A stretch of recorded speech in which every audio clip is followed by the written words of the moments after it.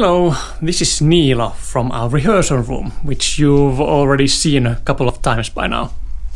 So I thought today I'll talk about rehearsal rooms.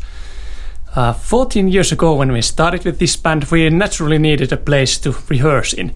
So at first we used the shared room we had with my and Tommy's previous band. It was used by some half a dozen other bands, so we couldn't just leave our stuff lying around. So the next step from that on was we moved to another room in the same complex, a couple of doors down, that we shared with just one band, Lemuria, which our then mandolin player also played in. So that was a bit more relaxed, although it was a bit cramped place, especially with two bands stuff in there. So a couple of years later we upgraded again to the biggest room they had, and we had it all to ourselves. It was good because at that time we already had quite a lot of stuff we needed to store in there.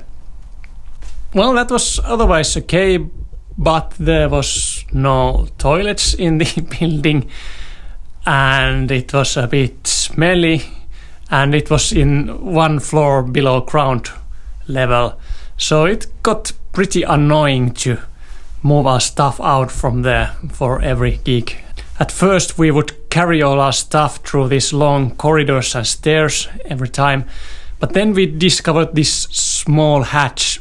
I guess it was meant for loading coal in there at some point or something. And then we moved all our stuff through that small hatch in the ceiling. It was quite humorous at times, but not ideal. Well, finally we decided to have a place totally of our own.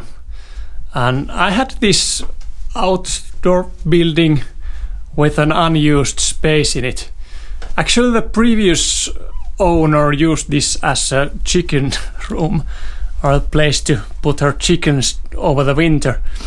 So this was actually two separate rooms with a wall going down the middle. And everything, well, not the floor, but the walls and the ceilings were covered with chicken poop. And there was no reasonable use for this space. So we decided, let's take it all apart and make this our rehearsal room. No niin, tämän illan satoa. Purettiin tuosta ulkoseinästä levyt pois. Tuon verran puuttuu villaa, kun siellä oli rotat käynyt popsimassa väliseinän purkuvaiheessa.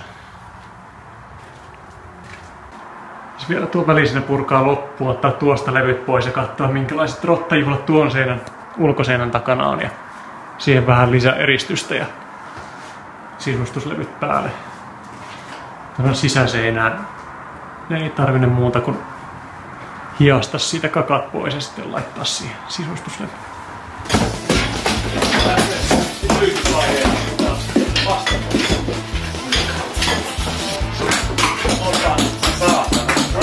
Kaivaa peliin!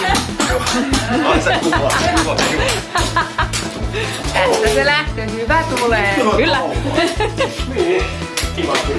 Ei mitään parhaiten teille tuhoan asioita. No niin! Appetite for destruction. Välillä ei helvetin hauskaa tuhoa.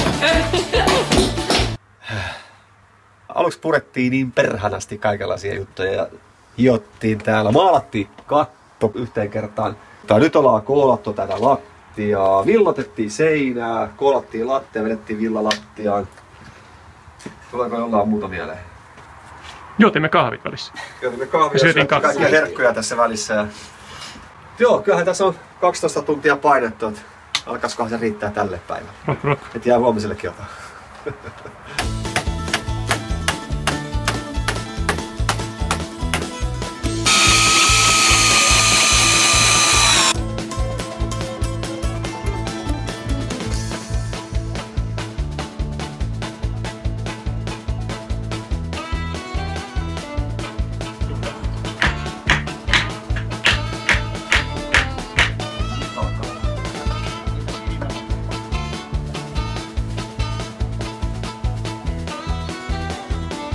Ja odottelemme, että liima kuivuu.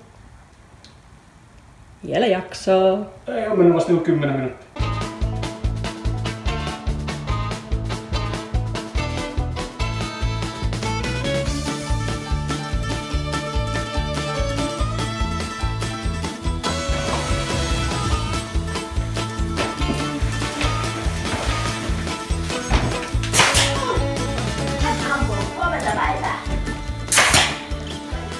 Eikös meillä on kahviaika? Niin, mä tulin kysyä, että mitä te nyt haluatte, onko ruoka ekaksi vai kahvi ekaksi vai mitä? No niin, viimeinen pala viimeistä seinää.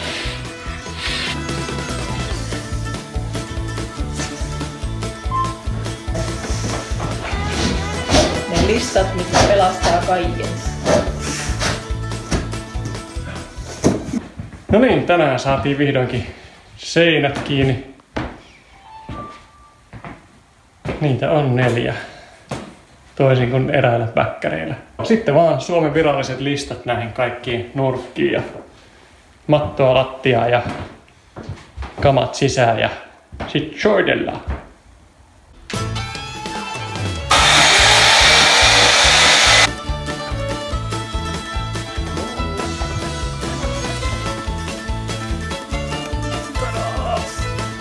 Tuonne palkin nurkkiin ei mitkään listat taipunut, mutta köysi taipu. Voidaan tähän Merimies henkisen kappaleen täällä sitten. Salla on oppinut uuden käsityötaidon. Whipping. Whipping. Nyt on semmonen meininki, että tällä reeniksellä ei ikinä enää soiteta. Niin. Vuodenvaihteeseen mennessä pitäisi olla tila tyhjänä ja uusi reenis käytössä. Tämä on palvellut meitä hyvin.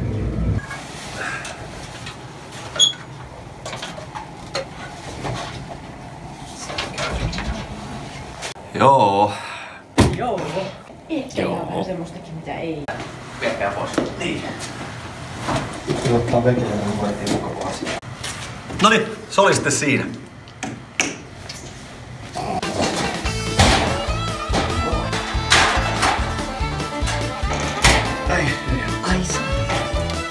No niin, täällä ollaan. Nyt ei kaiju ihan niin paljon tästä. Saatiin yhteen hyllyyn mahtumaan about kaikki.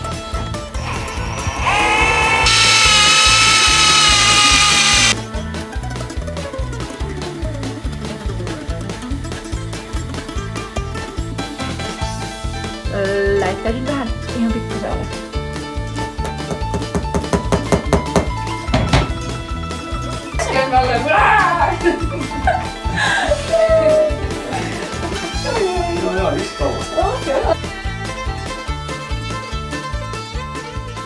Some of the features of this room include the lights in the ceiling, because we knew we wanted to make all sorts of videos and photos in here and not have to worry about having enough light or having different colors of light and so on.